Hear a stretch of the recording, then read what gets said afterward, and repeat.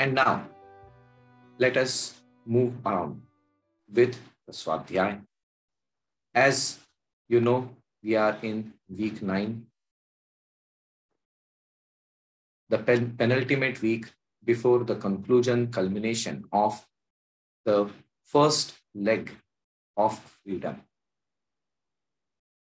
The first chapter of the Yoga Sutras will be completing next week. And this is the penultimate week. And we have looked at Sutras 42, 46. We shall chant them 2 times and then look at the meaning of the Sutra 46. Let us begin. Tatra shabdartha jnana vikalpaihi sankirna savitarka samapattihi smruti parishuddhau swarupa shunyevartha matra nirbhasa nirvitarka etayaiva savichara nirvichara cha sukshma vishaya vyakhyata sukshma vishayatvam chalinga paryavasanam ta eva sabijaha samadhihi.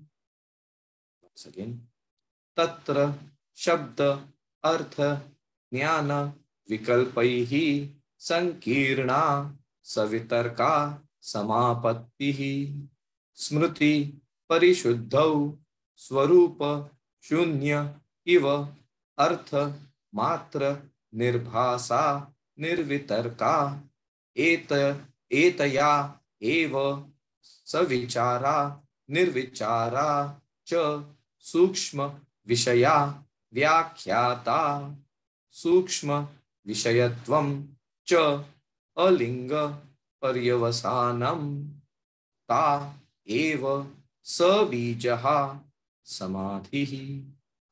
Om.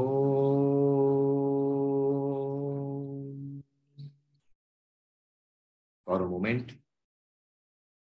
keep your eyes closed and assimilate the chanting which we have done just now.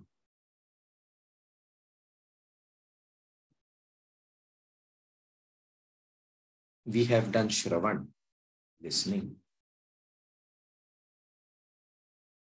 Now we will proceed so that we get food for thought to ponder, manan, and then nididhyasana. Gently open your eyes as we proceed to the meaning of Sutra 46.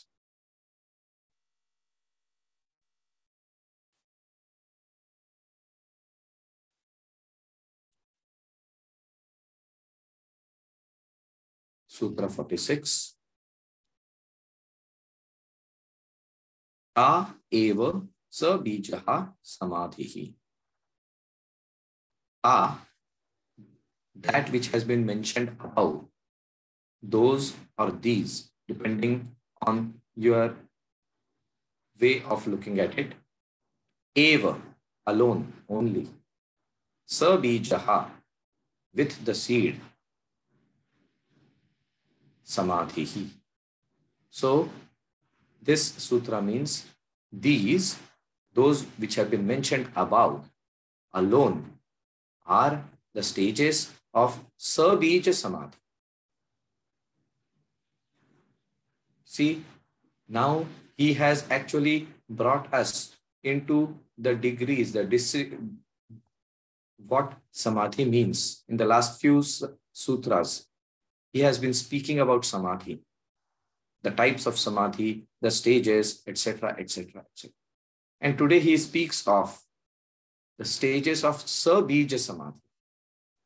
Of course, in the Sunday session, we will be dealing with this in greater detail, but just to understand, Sabija.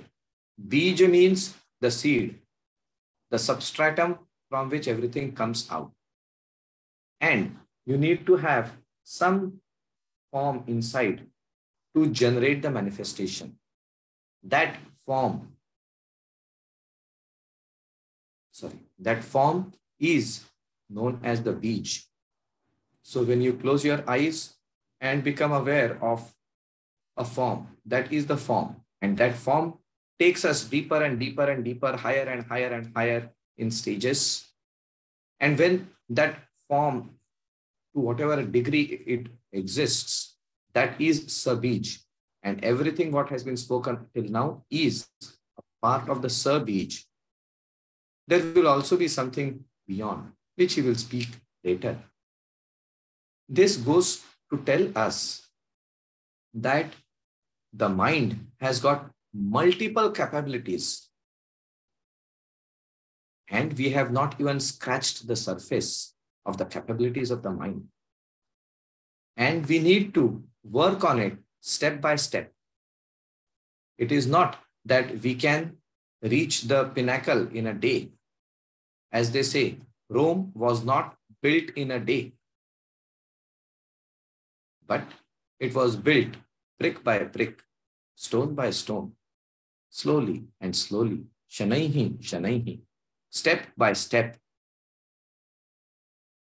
And so if my mind is very fickle, if my mind is jumping like a monkey from one tree to another, if my mind is completely extroverted, there is no need to feel upset about it. We just know where we are and how we have to progress, what we have to do. The entire path has been explained by Maharishi in this first chapter, the Samadhi path. And I would like you to try and relate to it. And in the next week, which is the concluding week, I would like to hear from you what are your reflections about the same. There is nothing right, there is nothing wrong. Everything is relative. What is it which I perceive it to be?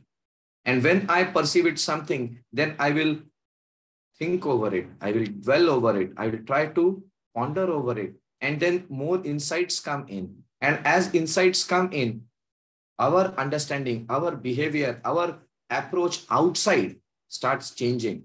And as the approach outside starts changing, the interaction with others start changing. There is a change which is seen. And this interaction fuels the thinking, understanding, insights within.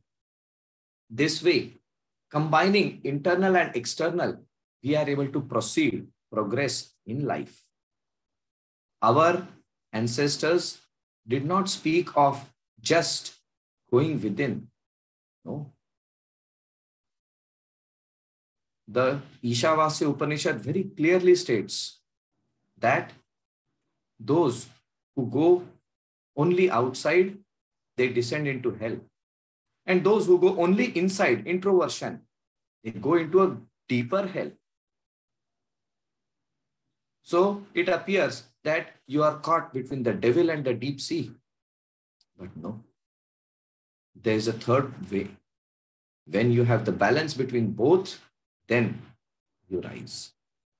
You can also understand this as if you try to fly with one wing, you will fall. If you try to fly with the other wing, again you will fall. But if you use both the wings in synchronicity together, then you can soar high. That is what we need to do. Knowledge, action. Introversion, extroversion. Balance, synchronicity between the two. What is yoga? But balance and harmony. Imagine if you are flapping this wing at 10 miles an hour and you flap this at 20 miles an hour. What is going to happen? There's going to be imbalance and you can't fly. There has to be synchronicity. Then you can fly. So that is what we need to develop. Managing the internal and external both. For which we need to dwell upon, think what is happening, what does it mean, what is the basics. That is what yoga is, that is what knowledge is, that is what Vedanta is, that is what progress is, that is what our ancestors discovered to be the ultimate in life. So let us walk and follow this path. Let that be the thought which we should carry with ourselves. Hari Om Tat Sat. Namo Narayan. Jai.